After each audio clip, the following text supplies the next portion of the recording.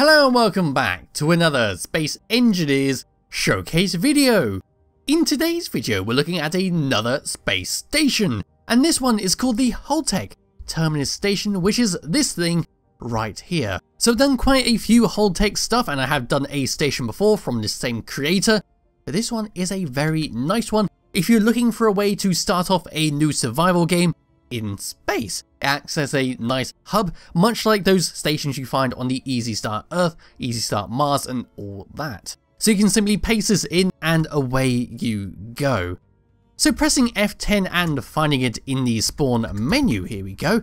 So it's not the fuel station, it's not the Silverhawk, it is the Terminus Station, which is 3,517 large blocks. It uses the decorative block number 2, and the Economy Deluxe DLC pack, and there is some more information about it. It does have a few scripts on here, such as whips, auto door and airlock script. We've got the automatic LCD screens, and then a custom script which will then change the light screen to red whenever a pad is occupied by a ship. So we're going to start by taking a quick look around the outside, and then we're going to fly a ship, dock it up and head on inside.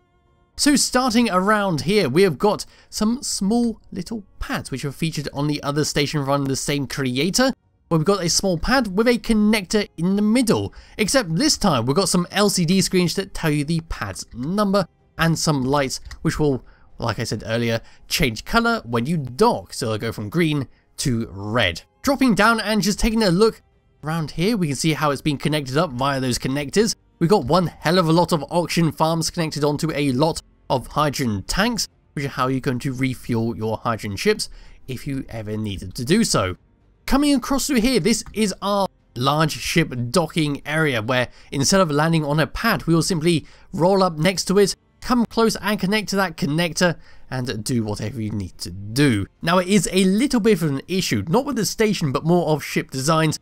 You will need to have a door fairly close to a connector in order to have a smooth transition walking from your ship over to this station. But we do have another set of green lights on here which will change colour when you dock up, and a small Gatling turret right there just to blast any kind of meteors or pirates that come close. If we just come up and above here, we've got our DLC catwalk, which then walks all the way across over to this door, which will then connect up to the other pads and eventually go inside the main station. On the opposite side, we've got the same pad setup as the first ones we saw. We've got dock 2 and dock 4. If we come a little bit closer over to here, this is our main little walkway, just built out of small windows. We've got some blocks, we've got some lights, and the traditional catwalks that lead across into here. And as we walk inside, we got some nice green arrows telling us where we're going. So coming out of there and coming all the way across over to nearly the main body, we've got a lovely solar panel set up right here for some nice renewable power. We can see some programmable blocks, we can see a control seat in there. That is kind of like the brains of the station which are controlling everything. As we move around onto the main station, we got some interior pillars with lights on top. We've got some nice white and greyish blockwork going across, another Gatling turret for some more protection, and a antenna to display where you're located, so anyone who's in trouble can find you quite quickly. And then last but not least, like the other station, we have a giant landing pad. Now this is pad number 5, where we've got 3 different connectors to connect up to, which is quite nice if your connector is not central on your ship. Once again, we've got lights going around the outside, which will change colour when you dock up.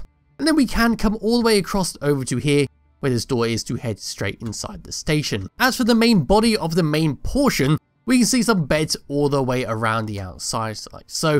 Got a lovely glass piece with some cover walls going all the way around the side, and then moving all the way around the side here, we've got some more beds and some more lovely blockwork. Then as we come down, let's take a sneaky look under here. So we've got a bunch of modules all connected up to a large refinery. So if you did want to drag your resources over here, refine it, and then take it away, you can do, which is why I said this station makes a perfect starting base. And as we move all the way across around here to this main part, got a large reactor to power the station, and another Gatling turret right there. And we can see how that's all being connected up all the way across there to some oxygen tank to make sure you don't suffocate while in the station. We take a sneaky look all the way around to here, where we can see the top of the reactor, and we can see some more conveyors, some more modules and all that, and how they've been all attached up. Underneath the solar panel, we got a similar story with the catwalks. And they're just the solar panels, which just about covers the outside of the HullTec station. It's a very brief outside because there's not too much to talk about. It's just a fantastic design when you're looking at it from a distance. So now it's time for me to take control of my character, and we can dock up this lovely little ship right here onto one of these pads. I think it has a connector underneath. No, it doesn't, so we won't be able to see it change lights. But it's nice and small for me to just come and plop myself down and then just hop out like so.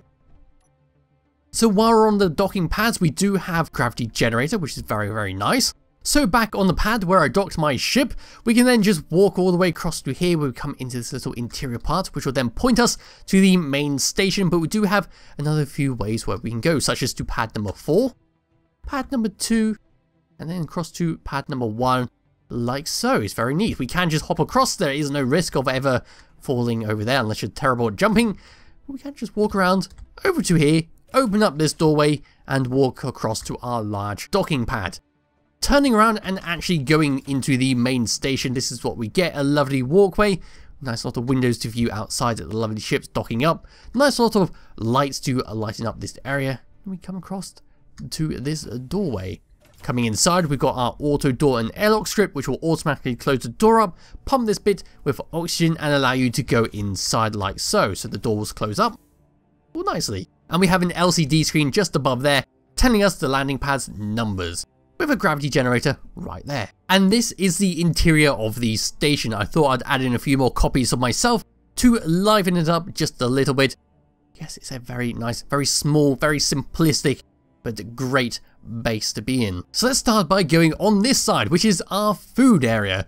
So we've got a serving area, our kitchen block, and a bunch of tables to eat your food on. It's like a fast food restaurant where we can order some cheeseburgers. Yes, we can just walk up to this lovely person right here, order some food, and then go sit down with your fellow friends and eat it. Behind here, we've got an armory locker, we got our floor plan display, and another locker right here to store some food and whatnot in. Walking around to here, we've got ourselves a jukebox and an ATM, which is quite tactically placed, so you can withdraw your money and instantly go and buy some burgers. Round to here, we've got our planters, we've got some freight crates to store a few bits and bobs in, and then we got some chairs, we got some beds here where we can sit out and view into the distance. Behind, we got some lockers where we can store some more stuff in.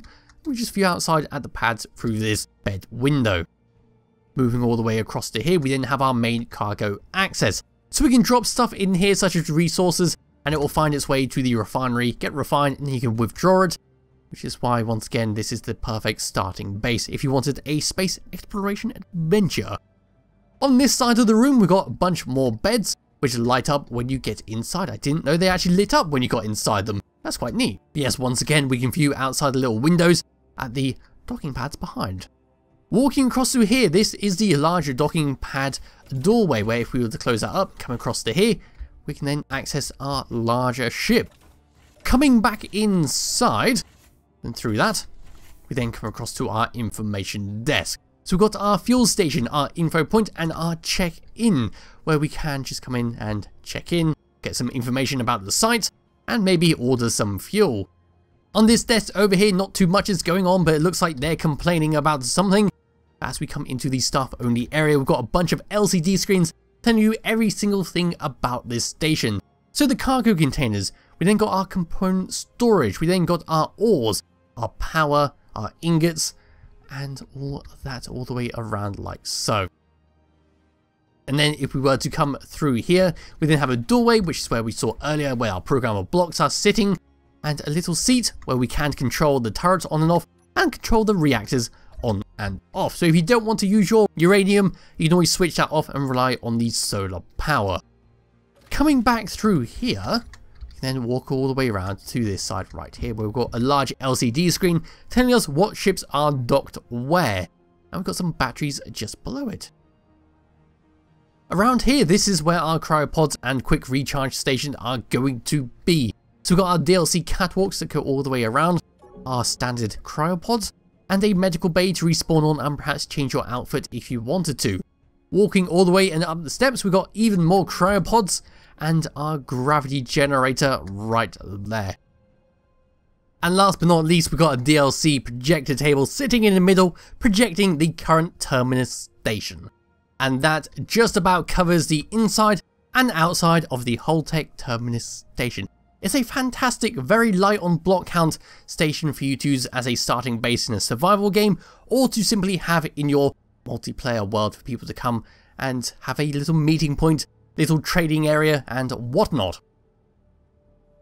So if you want to download and play around with it yourself, it'll be in the description below, and I'll be back with another showcase video sometime soon.